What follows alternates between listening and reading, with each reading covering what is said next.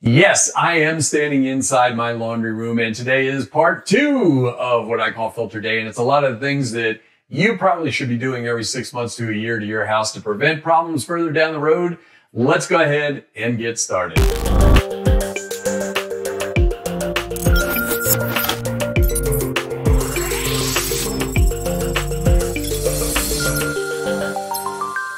I am standing inside my laundry room. Not my favorite room in the house, that's for sure.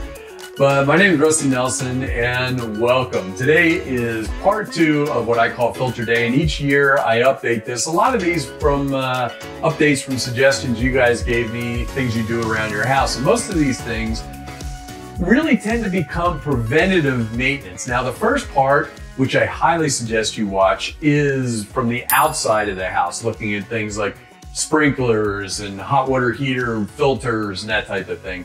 And then this is part 2, which I come inside the house and I go through a lot of the things in the house. Now, I promise you there's going to be a lot of things on here that there you go, I didn't know that, because it's a lot of stuff that I didn't know. And that's one big thing. I got to put this disclaimer. I am not an expert in any of these things, but I've done a lot of reading on these.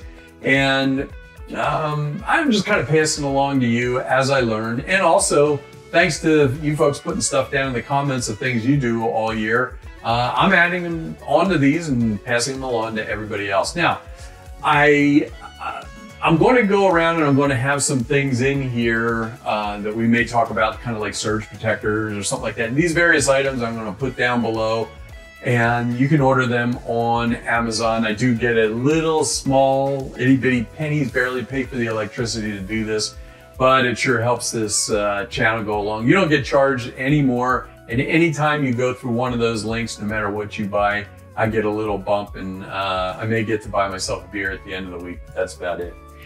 We are going to start inside the laundry room, and then we're going to quickly move around to see a lot of things. Now, 2 things that I'm not going to show you how to do right now is the dryer vent. I'm going to do a separate video with that, and I will also do a separate video descaling of the tankless water heater outside. But let's just get started in here, and where you will see, you'll see sometimes I have different clothes on or I look a little different.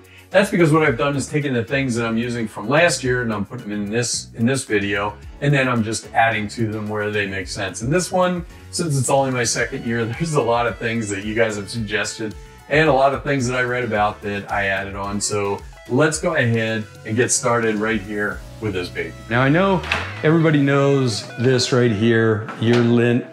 Also, you need to, they suggest once a year, you have a professional go clean your line out and make sure that, and I think that's kind of important in the beginning to have somebody come do that after the first year, I would guess, because you have new carpet in there, you've started washing a lot of new towels and that type of thing, bedding, and that produces a lot of lint, so you may want to not put that off for a year and give it a shot and see what happens. Down low down here, right by where the filter is, and you just want to get this screwdriver. Now I have a towel put down here. I've never done it with this machine, so I have no idea what to expect. Just flip that off. You want to put a pan under it like that. And it has a little spout.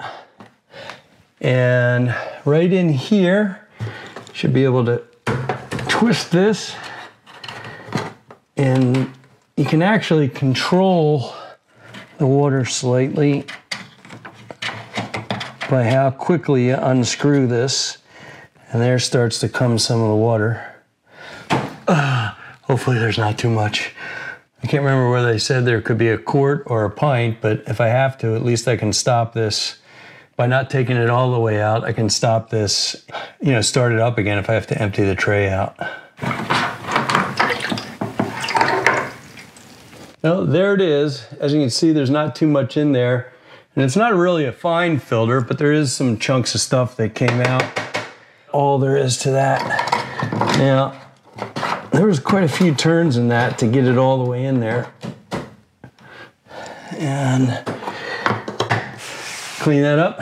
And that's about it for the washer. As you know, there's a lint thing in the dryer, but you kind of change that every single time. So, on to the next project.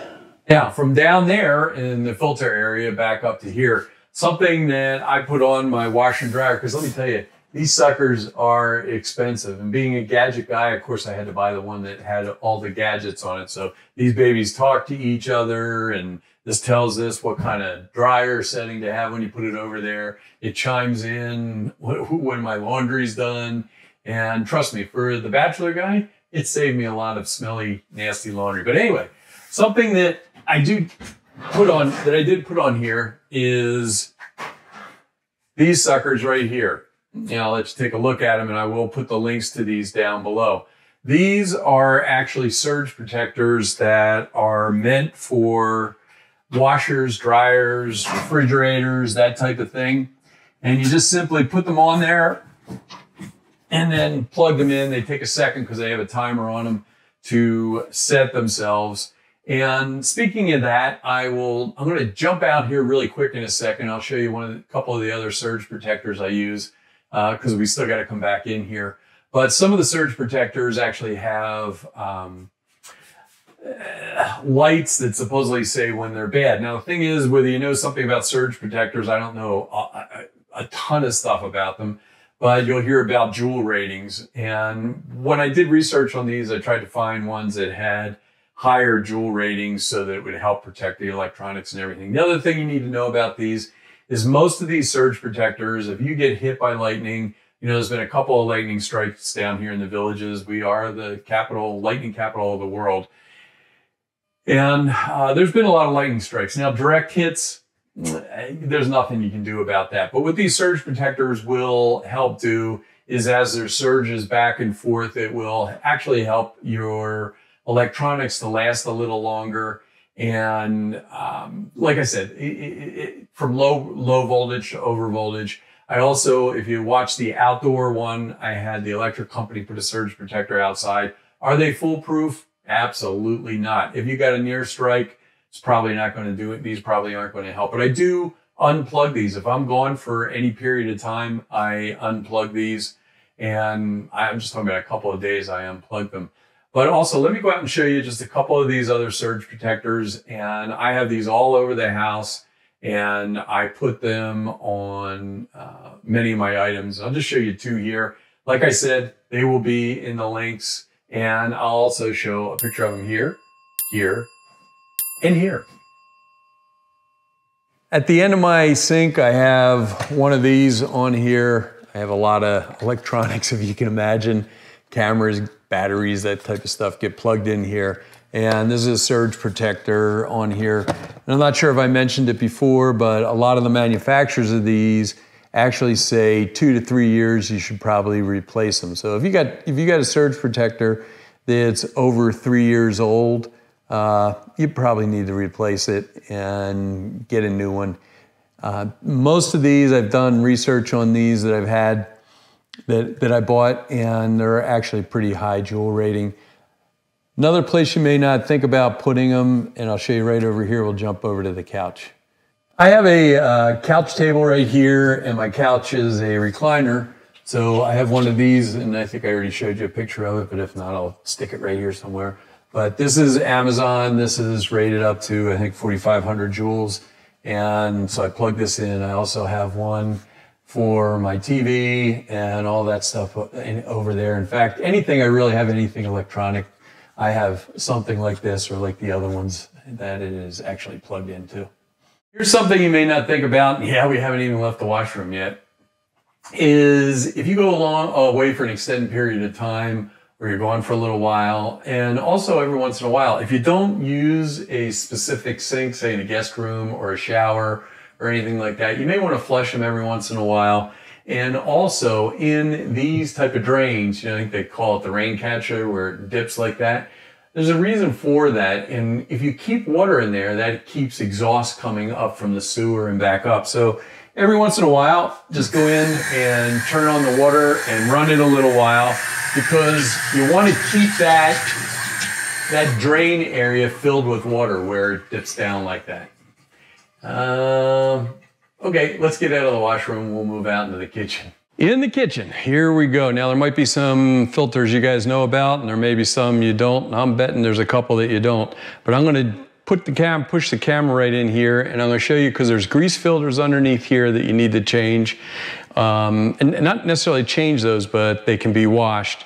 And then there's also another filter up here that a lot of people have no idea that it's up there. So I'm going to show you that. Before I do, just a reminder, if you got a Keurig, they tell you that you should do that every couple of months. I think there is a clean filter light or something like that on it. Also, I've heard people say that if you have a filter on your house, you really don't need it on the Keurig. That remains to be seen. I'll try to find out that information for you in a little bit. If so, I'll put it at the end of the video. Here we go. We're going to show you where these filters are. Right now, we're looking underneath of the microwave, and there are these small silver grates that you see right here. And you just push those back a little bit and they almost fall out. And this is kind of what they look like. They're really clear. How can you tell that they're dirty? You can feel the grease on there. Obviously, I eat out more than I cook in, that's for sure, because there's absolutely no grease on there.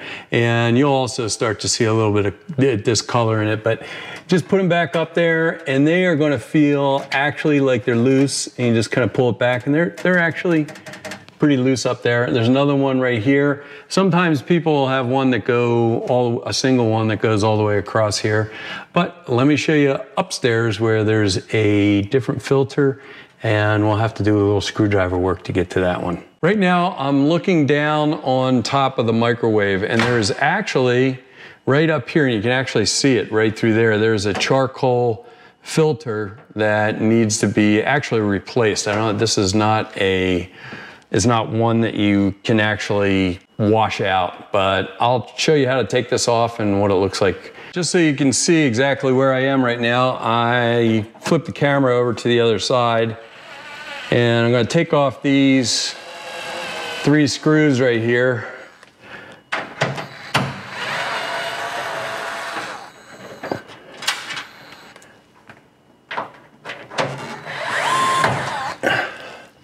Put these up here. Now, this thing's a little tricky unless you know what you're doing. Instead of just popping it right off like you think, you actually have to push it this way a little bit and then kind of jiggle it off, and that's how it comes off of there. And then right here is the filter on this one. Now, some of them are different, and actually some of them actually have a door. And that's what it looks like right there. It's a charcoal type filter, and you go ahead and just replace that. And it tells you, has a little sign right there that that is the upside, and that's the side you want to put up. Sometimes they're a little tricky to go in there, and sometimes they just flop in there and they feel a little loose, but you got to make sure you kind of get it in the slot. And like I said, sometimes it's a little tricky.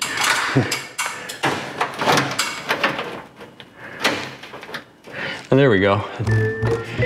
All right, you're now inside the refrigerator. When I open this up, you look for the little guy that's running around turning that light on. Did you see him? Did you see the little guy? Did you see the little guy that turned the refrigerator light on?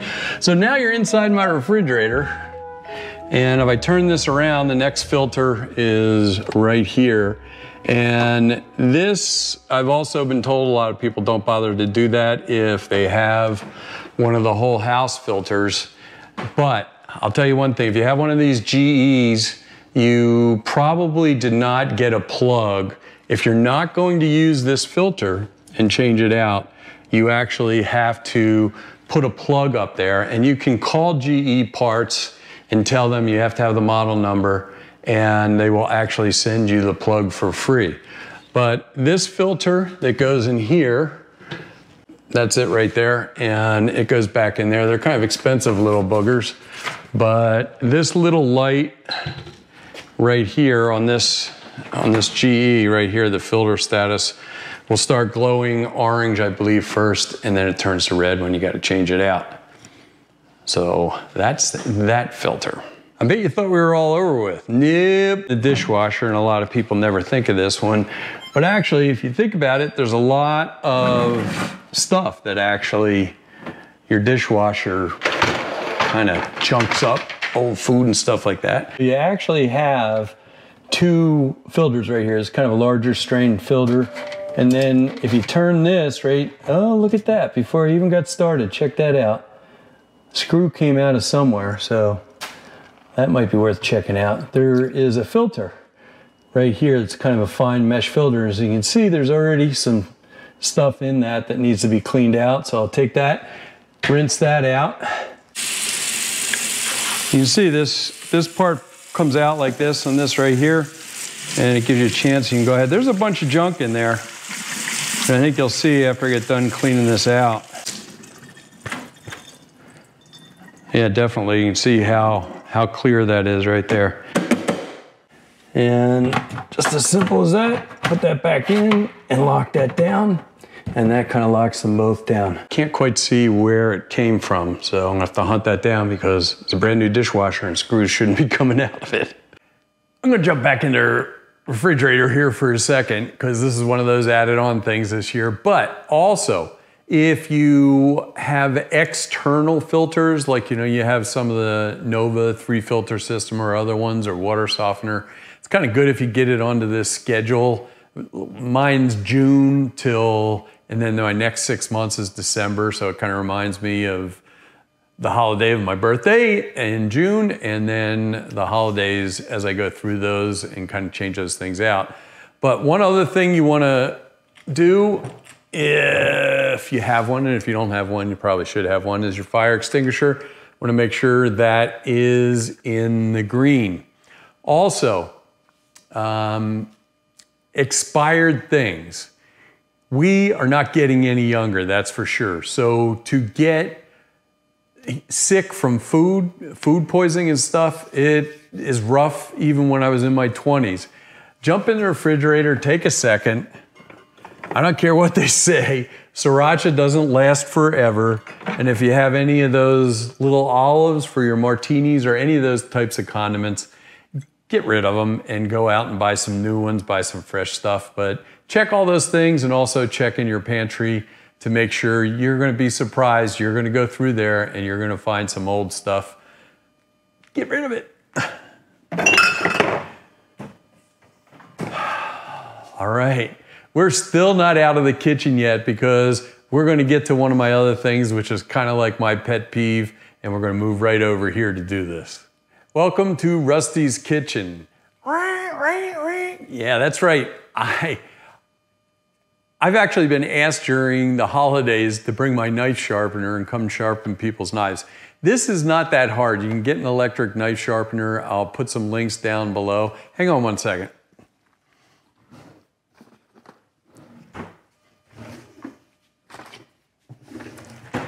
Get a couple more things here and talk about these real quick. So this is an electric knife sharpener. There's not much to this. It's this easy. It gives you guides. And you just drag this through 3 or 4 times. There's instructions in there. And I promise you're going to come up with some really sharp knives. Now, I use this for touch-up. I'll put a link to something like this down below. And this is just a fine and a coarse. And if I want, I'll just take and go like this a couple of times and then use this. Now, most people think that these are all sharpeners. This is called a steel, and many of you have these, but you're not quite sure what they're for. There are 2 different types. There's a sharpening steel, and then there's a honing steel. And this is a honing steel because I have these sharpeners, but all you do is just run, and I can feel right away that is like that, and then even that will help to make your knives a little bit sharper. But one of these, or even one of these touch-ups like this, works really well. Just go through and sharpen all your knives. You're a lot better off with a sharp knife than you are with a dull knife because you're going to find out you don't have to push down very hard. But there you go, knife sharpening. Hallelujah. We are finally out of the kitchen and out into the hallway, and I guess paired up with the fire extinguisher. You can also think of your smoke and CO2 detectors and that type of thing. You should be changing the batteries out. They actually say every 6 months. I do mine every year. Put fresh batteries in. There's actually 2 different ways you can do this. You can do it yourself, or you can call the safety department, and I will list their number right here. And they will actually come out and switch out your smoke detectors. Now, here's the thing, is basically if you can't climb up on a ladder, you can't do it yourself, that's fine. They also, it is a kind of like a same-day service. They can't guarantee exactly what time it is. It's from 8 to 5, so you kind of have to be there most of the day. And you also have to have brand new 9-volt batteries if that's what it takes. Now, a lot of them take that, but if you've bought aftermarket or whatever, you have to have that specific type of battery, because they don't bring batteries with them. They just have somebody come out that'll help and assist and put the new batteries in. They will not do anything else but that. That's what they're there for, is just change out the batteries. Also, if you seems like you have a defective alarm, they will also come out and replace that. But with that said, you have to have that specific smoke alarm. And speaking of that, let me grab one of these smoke alarms. Actually, I'm just going to pull this one right off of here.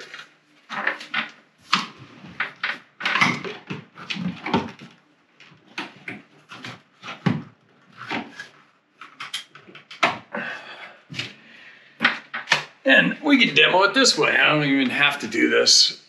Go up there and do it. So on the back of here, let's see. On the back of here, you're going to find a small date right down there. And the smoke alarms are actually good for about 10 years, warranted for 10 years. They say they need to be replaced from 10 years from the date of installation. So I take whatever sooner. This was built about a year before I actually got the house. This just so happens to be a CO2. So what you do is you just open this up, that's on these, and in there you'll see there's a 9-volt battery. Now, I will tell you that sometimes, and especially doing this backwards, these tend to be weird to get out. You have to kind of pull it out like that, and then pull that. Now, this door is meant so that it won't shut until you get another battery in there. I suggest when you pull it out, look and see which is whether the positive or negative. This is the negative, the larger one, and you'll be able to look in there. You probably won't be able to see it, but you look in there and you can see one of those holes is larger. Now, if you're up there, it's a little bit harder to do. And I know I brought the battery with me here somewhere.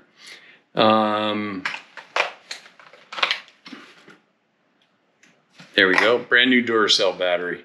And just take that and slide it back in, and you have to kind of force it in there. As you put newer batteries in, it gets a little bit easier to put in, and then just shut it, and that's it. It'll beep, and it's ready to go back up again.